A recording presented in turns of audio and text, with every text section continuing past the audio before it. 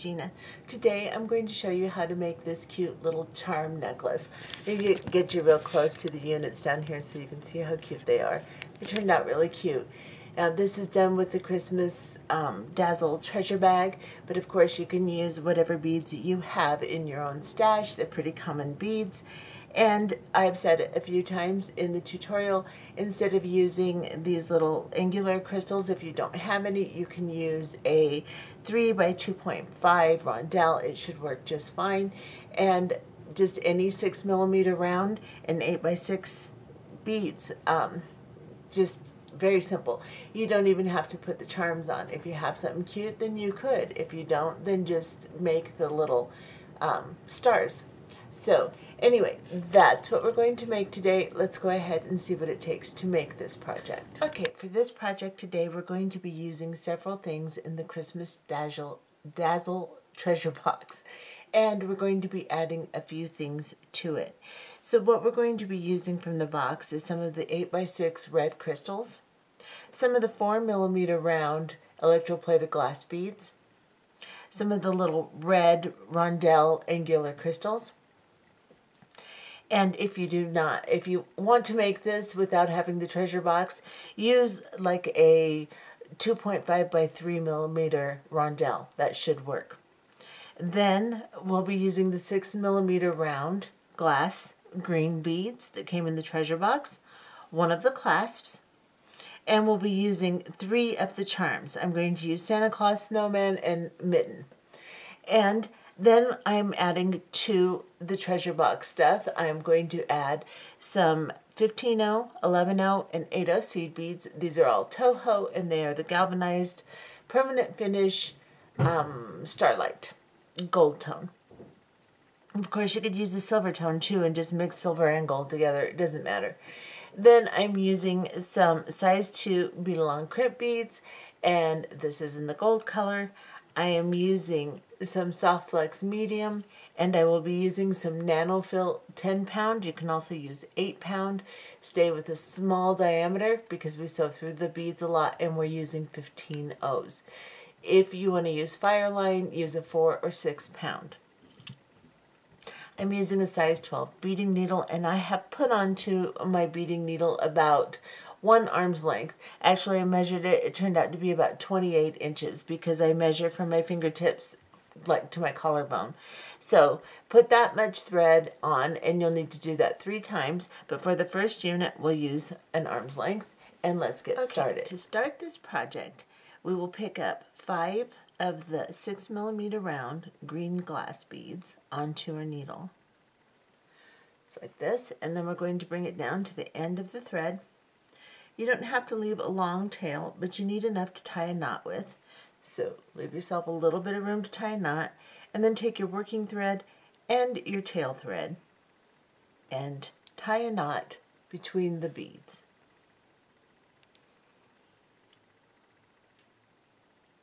Just like that. I'm going to tie it one more time just to make sure it doesn't slip.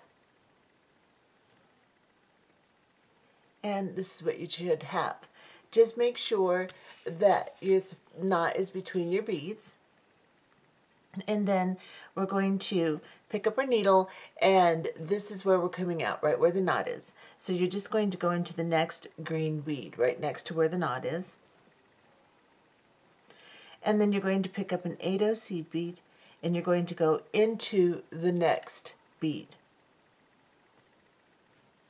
Pull your thread and pop that 8-0 down, making sure that it goes between the beads really nicely. And then we're going to do that all the way around. So another 8-0 and into the next bead. Get you a little closer just for the heck of it here, and let's continue.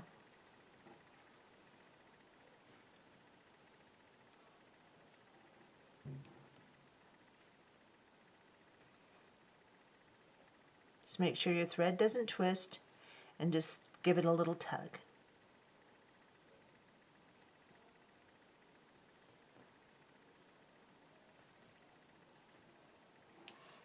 And one more. This time, go into the green bead and the 8-0 behind it. And here I'm just going to cut my thread down so that it's out of my way.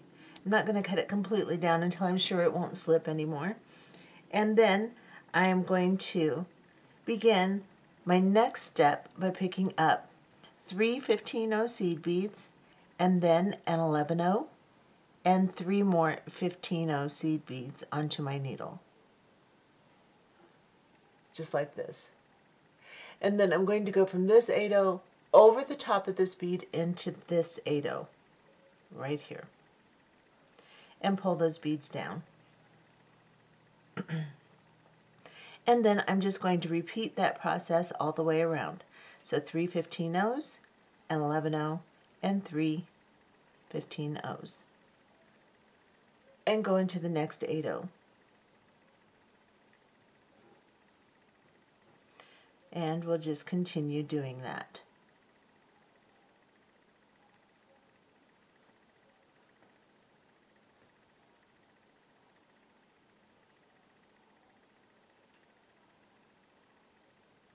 And into the next one. So when we have gone all the way around, well, let's just do it. I just don't want you guys to sit and watch me pick up beads, but you know, it's okay, I suppose.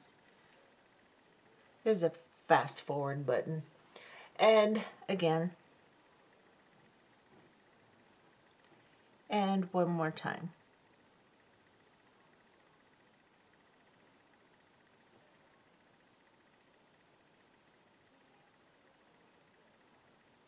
So this time I'm going to go over the green bead into the 8-0 and all the way through the little 3 15-0s and exit the 11-0 behind them.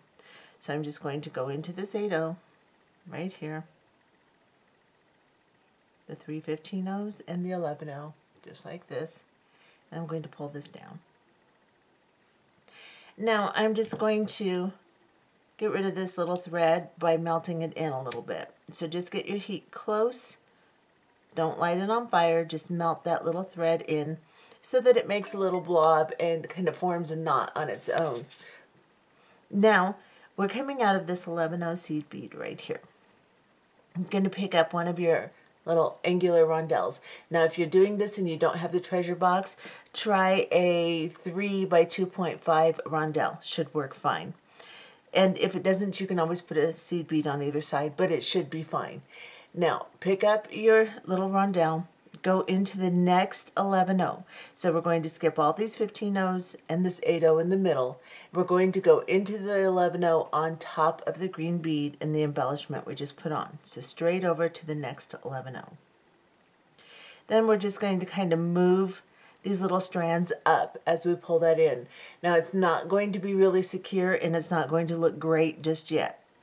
It will as we get more in and we can tighten everything.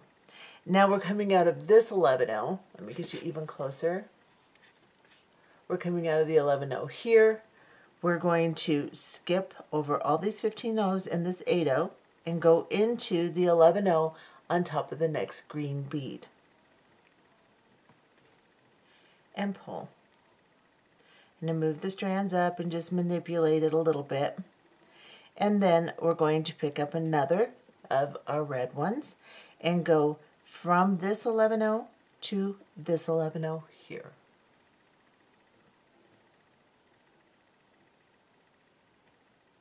Draw everything in. Pick up another rondelle. Go into the next 11-0 on top of the next green bead. Pull and draw all of it in. And then this one is our last one. So we're going to go over this 8-0 and we're going to go into the first 11-0 that we started from, right here. And we're going to go into the red bead and the 11-0 behind it. And pull. Here, you're just going to take your thread and gently pull and manipulate everything together like this. Now it's not going to stay perfectly until we sew again. So we're coming out of this 11-0 right here. We're going to go into the red crystal and the 11-0 behind it. And we're going to continue that. Go into the next red crystal and the 11-0.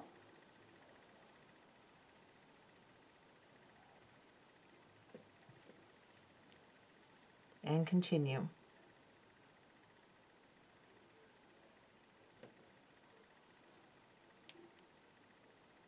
Until we go all the way around. And just give a little tug between each one. Let me get back in camera here.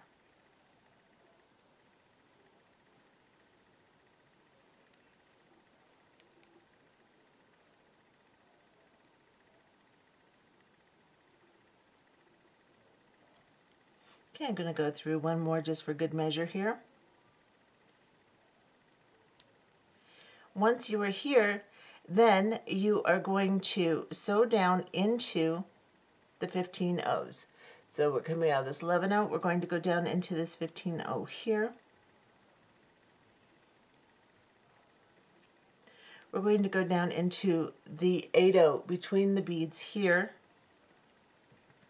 Turn your piece over so you can see better, and then go into the green bead right here. Now the 8 O's are kind of in the way, so if you do it from the back side, it's a little easier. You can always move your 8 O's a little bit with your fingers too, if you need to. Now I'm going to turn it back over, and I'm coming out of this 8 O seed bead, or excuse me, I'm coming out of this green bead right here. So what I'm going to do is I want to add my little Santa Claus now. I'm going to make him the center of my necklace, and then I'll do 2 other charms just like this. So I'm coming out of the green. I'm going to pick up 2 11 O's and an 8 O. And I'm going to drop them down to my little piece here. Then I'm going to go through the little loop on Santa Claus here, just like this.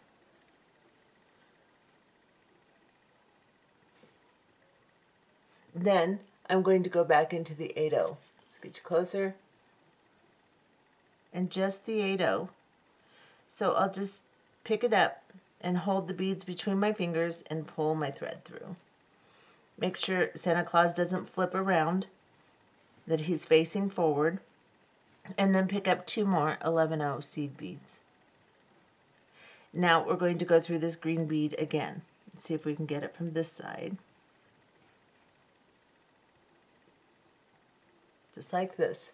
So I'm coming right through the green bead that we're connecting to. My thread is twisted, so just untwist it if that happens and pull until you get something that looks like this. Now we're going to sew through this again just to make sure that our charm is secure. So I'm going through the 2 11 O's, the 8 O, and my charm right here. Back off just a little. Then I'm going to go back up through the 8 O and the 11 O's on this side, right here, and pull. Now I'm going to turn my piece back over so I can see better and go through this green bead right here.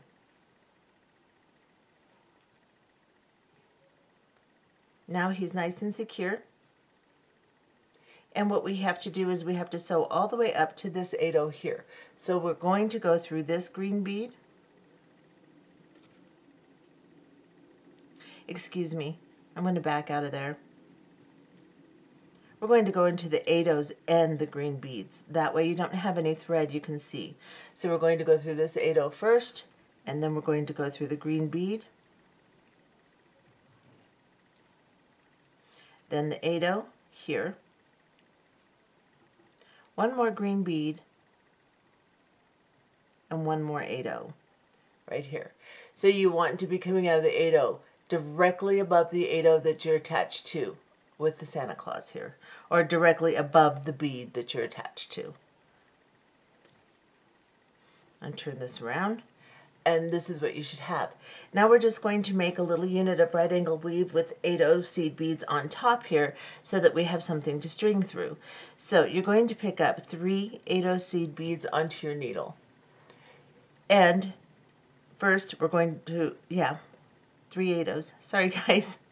We're coming out of the 8 O. We're going to go into the opposite side of the 8 O right here. and we're going to pull these down. And we're going to sew through them one more time and knot off. We don't want to put a lot of thread in this. We want to make sure it's secure, but we're going to string through the top 8 O's, so we don't want to fill it up too full. So we're going to just sew through one more time, one bead at a time so it maintains its shape. And then we're going to come back into the 8 O that we're attached to. Just like this. Turn your piece over and go into the next green bead. Just like this. Make sure your unit is nice and tight up here, and then there's a thread bridge right here between the beads, between the 8 O and the green bead. We're going to tie a knot on that. So go underneath that little thread bridge, get you really close. Oops, maybe not that close. Come on, focus. There we go. Now, I've gone underneath the little thread bridge right here. I've created a loop in my thread, and I'm going to pull a knot down. And then I'm going to go into the next 8 O and the next green bead, and I'm going to do that one more time. So right here underneath this 8 O, you can just go right in between there.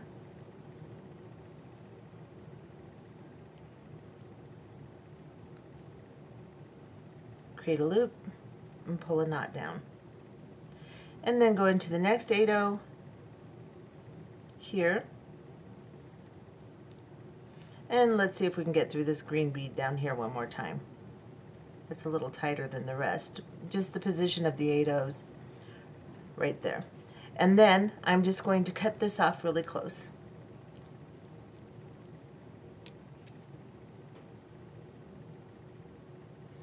And this is what I have. So I hope I was in frame. All I did was sew around and tie off, and you can do that as many times as you want and sew through the beads and then cut off your thread. And this is what you have. Now you're going to make 2 more of those, just like you just made this one, but instead of attaching Santa, you're going to attach Snowman on one and the little mitten on the other. Of course, if you wanted to, you could attach the little bow that we have too instead. Let's see if I can find it. We have a little bow in our treasure box. And of course I can't find it because, you know, that would be too easy. Anyway, there's a little golden bow in your treasure box. You could attach it the same way if you wanted to do that instead. So anyway, go ahead and make 2 more units like this attaching these 2 guys, and we'll be back. And this is what you should have. So now we're going to transition into stringing. So I have cut a piece of my Soft Flex medium. You can use fine also, especially if you used a bigger thread than I did and you feel like you won't be able to get through your 8 O's, or you're using smaller 8 O's, then of course you can use fine instead of medium if you would like. I've cut 20 inches of it because I'm aiming for an 18-inch necklace. So I have a couple inches on either side to work with. Plus I will gain an inch with my clasping. So I've cut 20 inches, and I am going to take this wire and I'm just going to put it right into this top 8 O seed bead right here. And I'm going to center my Santa Claus in the middle of my wire. Just like that. And then I'm going to pick up 2 11 O seed beads on either side just to make some space before I start putting my other beads on, simply because of the 8 O's underneath the 8 O were strung in. So I'm going to pick up 2 11 O's on this side, and then I'm going to pick up 2 11 O's on this side. And that should space me over well enough so that I can use some other beads to string with now. So I want to use my green 6mm beads, and I'm going to use some of my red and some of my white beads. And I think I'm going to begin with a green, and then I'm going to pick up a white, and then a red, and then a green, and then a white. Well, no, I want a white and then a green. I just don't have it together, guys. I don't know why, but I just don't have it together today. So that's what I have. I have a green, a white, a red, a white, and then a green. And I'll do the same thing on the other side.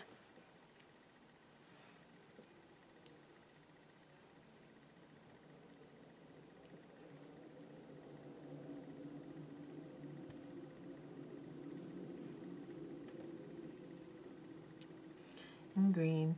And then I'm going to pick up two 11-0 seed beads on either side so that I am ready for my next 2 units of charms, little charm dudes. So 2 on this side, 2 on this side. Perhaps.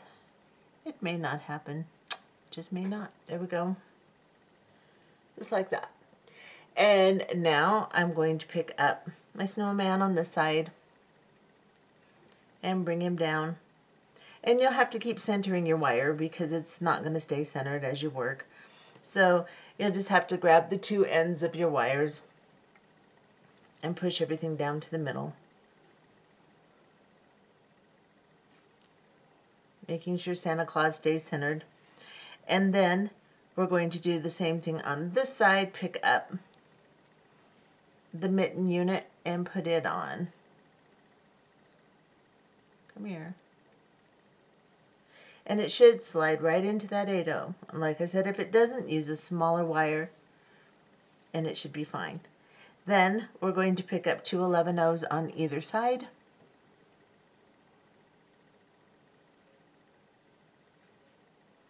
Here. Come here. And here.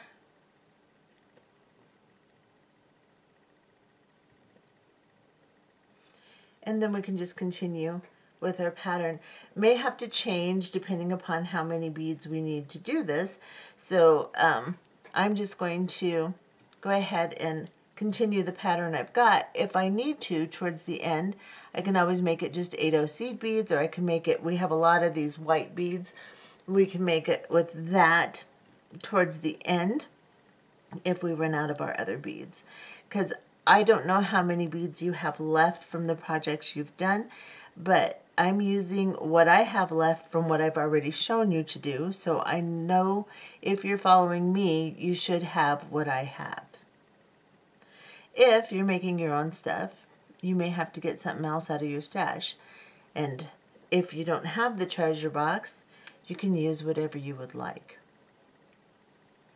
Just as long as they're basically the same size and shape, you should come up with basically the same thing. Okay, so I'm just going to continue doing this off camera, and I'll come back and show you what I have. Okay, so this is what I did. I just continued my green, white, red, white, green, and then I put an 8/0, and then green, white, red, white, green, 8/0. And I did that until I have about 18 inches covered here. So you can do it as long as you want. You can cut your wire much longer than I did too. And even for an 18 inch, you might want to go maybe 22 inches, just so you have more room to do your clasping.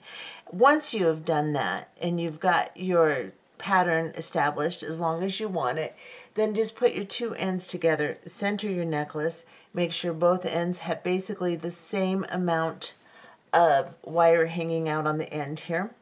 And then I'm going to take one and I'm going to just kind of clip it off. Then I'm going to take this end and I'm going to grab my crimp tube and put it on. And I've ended on an 8/0 here, as you can see. And let me get this closer. Now that I've put my crimp tube on there, I'm going to put on my clasping.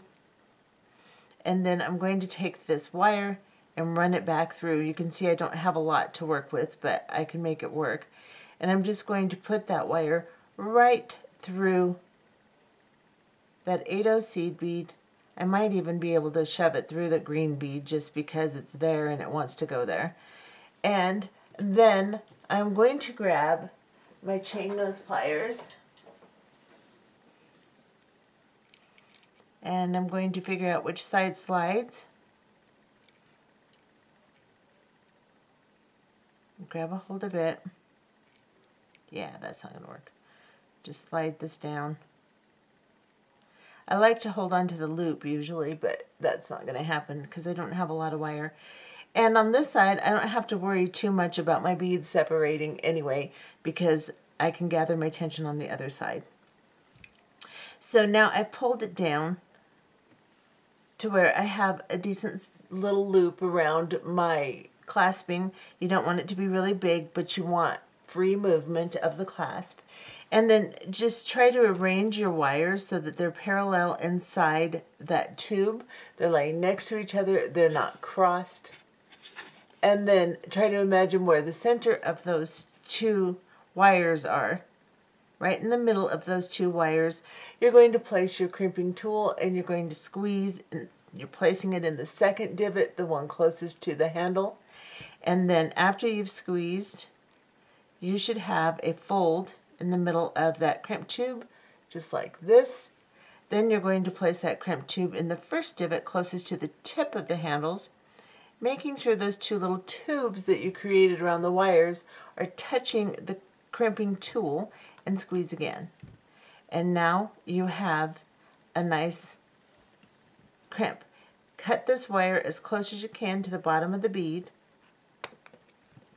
and then you can just make sure as you tighten the other end that that wire goes down inside the beads. So you can see my wire isn't sticking out anywhere. It's down inside the beads. And I've took the little clip off the other side, and I will do the exact same thing. I will drop my crimp tube down onto the wire, and then I will grab the other end of my clasping and put it on. Then I will go down into the crimp tube and see if I can slide through my beads like I did on the other side. It doesn't always cooperate, but I can at least get through that 8/0 if I can't get through the green bead.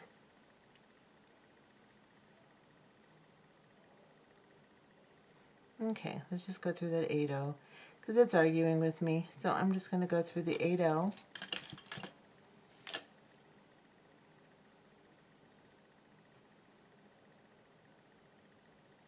Oh, come on. That 8/0 must be kind of weird inside because it doesn't seem to want to go through. There we go. I got it. All right. And it also went through the green bead below it. There. So now I can grab onto the side that is not sliding. Let's see which side we've got here.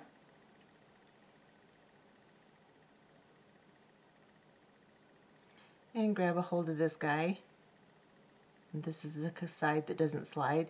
And I'll just hold on to it so I can feed my wire through and keep my beads tight together. Because when you try to do it without doing that, a lot of times your beads will slide apart and you'll have it tight up here, but down here you'll have gaps. So we'll just slide that down. And my little loop is a little too little, so I'm going to slide it back out a little bit. Like that. Now I'm going to look and see how my wire is laying inside.